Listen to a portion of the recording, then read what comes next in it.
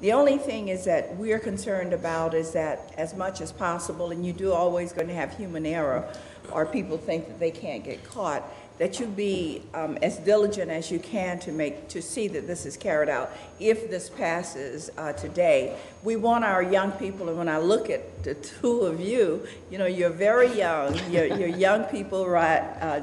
Starting a business, have a business that's doing very well, and we want you to continue to do that because you are the taxpayers as well here in our community.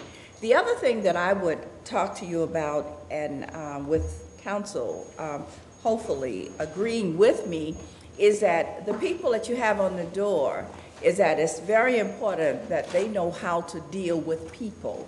I think what happened was a very unfortunate situation. Even though it was a council member or council members that was there, it should never be something that would happen to anyone coming, whether they're a council member, President of the United States, or just a person walking off of the street. Because we do want people to be courteous. Now, I do know we do have people that are unruly, you know, not on council, I would hope, but people that can get unruly, and you have to learn how to deal with that in your own way. But I do think that what you have shown here today is showing that you want to do the right thing, and you're trying to do the right thing, particularly as young people. I do like the idea of carding everyone. I was at a luncheon on yesterday, and Bill Hubbard from the chamber said he was carded. He said, I want you to know they carded me. I said, okay. So, you know, we're all old, you know, and I think it's just a good example to set. And I think, but you must do it on a continuous basis, not just when we're here. And I do commend you on this little card. I thought it was cute because you leave no questions unanswered when you have something, and people can say, I didn't know. This way they do know. I think that it's been abundantly clear that this is a very, very serious issue, but I think we also recognize it's also a changing environmental issue.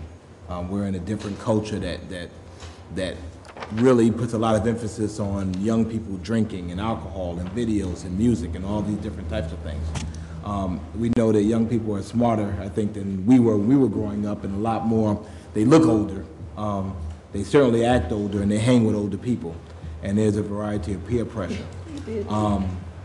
And as I explained to them my feelings about this, because it is in my district, I feel some level of responsibility because obviously we have said from the very beginning that we are about protecting our young people. Making sure that they are safe, and we know that alcohol in young people, it just does not work. Hopefully you all recognize the seriousness of this issue, and certainly this council resolve one way or another. I'm going to offer a motion to help us to resolve this, at least in the short term, and we'll see where it falls. But I would move that we would approve their renewal with a 120-day probation period. For training for all of their staff and bartenders on a city-approved instructor. Michael, I think we've used a couple in the past.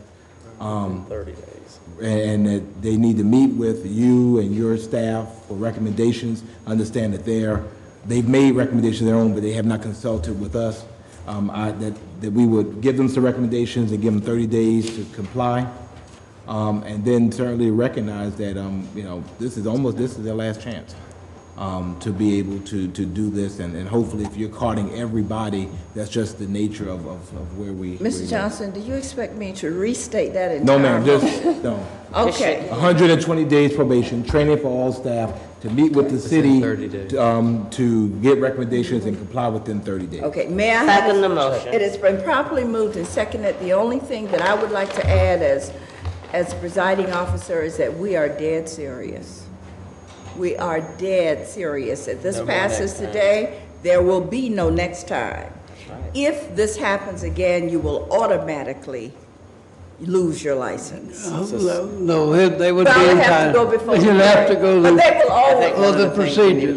Was suspension. But I think there was one other amendment to this approval. Are you moving for an amendment to the motion?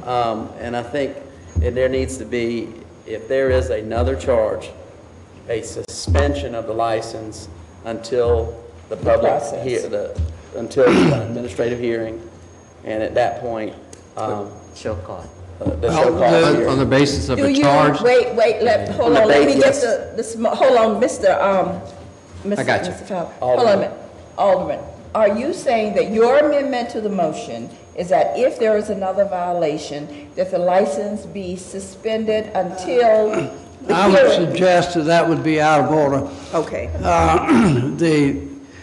If I understand Revocation. Alderman Johnson's motion, it is to grant the license for a period of 120 days with the conditions that you are talking about.